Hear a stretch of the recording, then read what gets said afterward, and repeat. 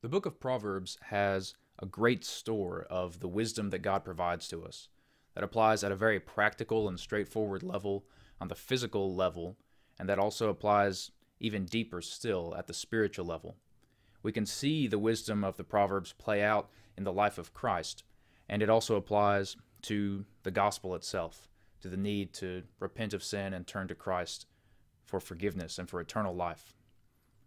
Proverbs 22 verse 3 contains all of these things in just this short little saying, and it's stated in a very beautiful way, a way that would have been easy to remember for those who would try to learn these wisdom sayings and to memorize them and to apply them to their hearts. So we're going to look at some of the Hebrew of this and appreciate some of the poetry of what's going on, and we're also going to look at the application of it and how it's exemplified in the life of Christ, and as well as how it applies to the gospel. The proverb states, in the NASB, "The prudent sees the evil and hides himself, but the naive go on and are punished for it." In the Hebrew, the proverb is, "Arum ra v'yistar, v'fatayim avru v'ne'enashu." And I'm just going to point out a few things from this. First, he sees the evil. In Hebrew, this is ra. It's pronounced in almost the same way. In the original, when the original speakers would have pronounced it, you could tell a slight difference in the middle vowel sound, that second sound that comes after the initial R.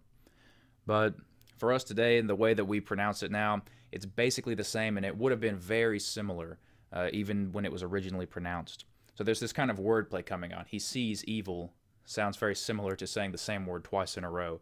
Ra. It's kind of a poetic device that's being used here. Another feature of this Hebrew passage, or not so much a feature, but just something to point out, the word arum, the prudent man. This word can have a positive connotation here in the Proverbs, but it also has a negative connotation in various parts of Scripture. It's actually the word used to describe the serpent, which was the cunning or the most crafty of all the creatures. But here it has a positive connotation. And the word for simple, which is opposed to it. It's possible that this word means something like open, derived from this idea of being open, as in open to believing anything. The NASB translates it as naive. And there's another proverb, which I believe is in Proverbs 27, which states that the simple believe every word. They believe everything. And that's an important thing to point out. Now, we don't want to be among this group of people that the Proverbs tell us are the simple ones, or that the NASB would say are the naive ones, those who just believe anything. We see that this kind of naive person sees some kind of danger, he sees some kind of evil, and he just continues walking along, and he suffers for it. He's punished because of that. We don't want to be as those who just believe everything we hear. And that's a significant problem in today's society when we're constantly inundated with all the messages that we see on the news and on social media. There are lots and lots of people who are trying to get you to believe things and to join their side for whatever it is they're promoting. The simple person, the person who's so open-minded he just believes everything he hears, will accept all sorts of wrong things that are taking bits of the truth but twisting it. The discerning person takes heed to where he's going. He doesn't just believe everything. G.K. Chesterton says something like, "The point of having an open mind is the same point. You have an open mind for the same reason that you have an open mouth. The point is to close it down again on something solid." You don't just have an open mind to believe everything. You have an open mind to things that are true. So you need to have a mind that's willing to accept the truth, but also one that's discerning enough to find it. And ultimately, that's whatever is in accord with the Word of God. With every word that proceeds from his mouth. That's what we need to accept. That's what we need to be open to, but not to just any teaching at all. So we don't need to be like the simple-minded ones. The most basic application of this is really very straightforward. Just at the purely physical level, you see evil, and in Hebrew, the word ra'ah can mean something that's dangerous or something that will cause you harm, not just moral evil. And you get away from it. If you see a truck barreling down the highway, you step off the highway. You don't just pass on when you see a rabid animal or a fight breaking out. Now, there's obviously a time where you can intervene and try to prevent some evil if you have the authority and if you have the ability to do so. But on many occasions, if you see something that will cause you harm and you don't take action to avoid it, you are not being prudent. You're not being wise. You're being like the simple-minded person, the naive person, possibly thinking, oh, surely I'll just be fine. I'll just keep going. Won't do anything. And then they're punished for it. Going perhaps a little deeper, though, the straightforward and physical application of it is very real. And so it may not be even appropriate to say deeper, but looking at the spiritual aspect of this, we can see when one sees something that is morally evil, when the prudent man sees this is a moral evil, you don't need to just continue on and draw close to it. You need to get away from those things that are tempting you. As Jesus teaches us, if your hand causes you to sin, your right hand even, chop it off, get rid of it. If your eye causes you to sin, get rid of it. If there's something that's causing you, that will cause you to commit some sort of evil, and you see this, you don't need to just pass on like the simple-minded person and just carry on as if it weren't there. Jesus is letting us know through those messages, those sort of mini proverbs or parables, we need to get rid of those things that cause us to sin. When we see moral evil in our life, we need to hide from it. We need to get away from it. And obviously there are times when you combat evil, and you can use the sword of the Spirit, which is the Word of God, to do so. You can pray and ask God for help and protection from those types of things. But another very real option in this is to simply avoid those things that are going to cause you to stumble and sin. You see the evil, you hide away from it. The wise man knows that this is something he needs to do, and he knows when to do so. Briefly, we're going to look at how Jesus exemplifies this, and just a few quick references. The first we can see is that physical evil that's avoided in Matthew chapter 2, and this is really Joseph who's doing this, but it's in the life of Christ. When Joseph is warned that Herod is going to come and try and kill the child, he sees this evil coming. He's warned of it by an angel, or by the angel of the Lord. He tells him, "Get up, take the child and his mother, flee to Egypt. Stay there until I tell you, for Herod is going to search for the child to kill him." So, very next verse, he got up, took the child and his mother by night, and withdrew to Egypt. And it continues on there. But we see this proverb play out. Joseph was not a foolish man to hear from an angel of the Lord, this danger is coming, and then simply to remain there. And this is not what those who would have listened to Noah, for example, when he was a preacher of righteousness, when he was surely warning people that this danger, this calamity from the Lord for their evil was coming, this punishment was coming. No one listened. They did not walk according to the wisdom of Proverbs 22:3. They didn't walk according to this wisdom of seeing the evil and hiding from it, seeing the danger or the calamity coming.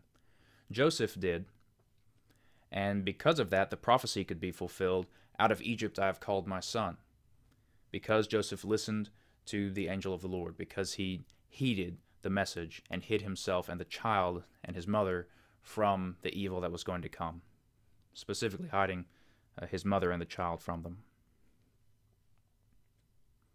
Secondly, we see the spiritual evil that's avoided, and it kind of overlaps a little bit with the physical and spiritual. But in John chapter 6, we see that after Jesus feeds the 5,000, he realizes, or he recognizes that they're going to come and try and make him king by force. This would be both a physical evil by forcibly trying to do this, and a kind of moral evil, because this wasn't according to the plan of God. So Jesus sees they're trying to do this thing which is evil, which is not how God wants it to be, and he withdraws. He goes apart. He gets away from the crowds. So we see both when Christ is a child, this wisdom is played out because of Joseph, and then when he's older, Jesus takes this decision. When he sees that this evil is coming, he departs from it. And then it's also worth mentioning, possibly, that Christ escapes from the crowds once or twice, or a few times in the Gospels, when they wanted to arrest him and take him captive. Because it wasn't yet his time, it would have been evil for them to take him before Christ's ministry was complete. And so Christ didn't allow that to happen. So you see the evil and get away from it. Finally, at the ultimate level, so we've seen this play out at the physical, straightforward level, how this proverb works, hiding from evil, the simple go on and are punished. How it works at the spiritual level with sin. We see how Jesus shows us how this wisdom works, for Jesus is the wisdom of God. So he's going to walk according to wisdom throughout his ministry and still now. And he helps us to walk by his teachings and by his Spirit who lives within us. Finally, we see how this wisdom applies to the gospel. There is, very much like in the days of Noah, there is a calamity, a destruction that's coming. In the Pilgrim's Progress, we see that Pilgrim lived in the city of destruction. It was going to be destroyed. And Pilgrim, Christian, at that time I think called faithless, he hears this message from the Word of God, and he wants to escape it. He sees that the wages of sin is death. He sees that he's going to be destroyed and punished for the evil that he's committed. And he gets away from it. He hides himself from it. Where do you go to hide from the wrath of God? The Scripture teaches us most beautifully that the only place that you go to hide from the wrath of God is to God himself. If you hide yourself in the cleft of that rock, our Lord Jesus Christ, you will never suffer the wages of your sin. Why? Because Christ has already suffered it for us. Christ knew that this evil was coming. God knew that this not moral evil, but that this destruction was coming upon us, and he didn't want that. And so he provided a way out by causing Christ to suffer the wrath of God on our behalf, and Christ did so willingly. He chose to do this out of his love for us, both God the Father and God the Son, the one God. He provided a way for us to escape and hide from this calamity that was coming that we deserved. And so we see this proverb teaches us to see that this calamity is coming and to avoid it. But the naive or the simple-minded, they don't heed the Scriptures. They don't listen to the fact that this law, even written on their hearts, that they can tell, when I do something evil, I deserve to be punished. People know this just instinctively. It's written on their hearts. But if you're simple, if you're naive, if you listen and accept whatever teaching comes your way, whatever sounds nice to you that can maybe ameliorate and get rid of some of this guilt that you're feeling, as if it makes you feel better, you accept it, then you will be punished for it. You will suffer the wages of your sin.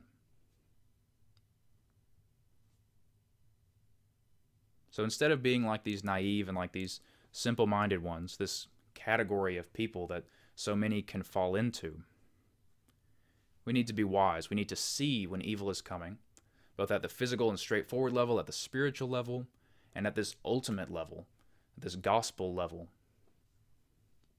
That the wages of sin is death, but the gift of God is eternal life, and that life is in Christ Jesus. We need to hide ourselves in God so that we can escape that wrath and not be punished. So may we heed the wisdom that Scripture has given us.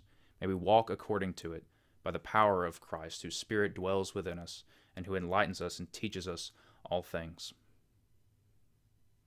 Amen.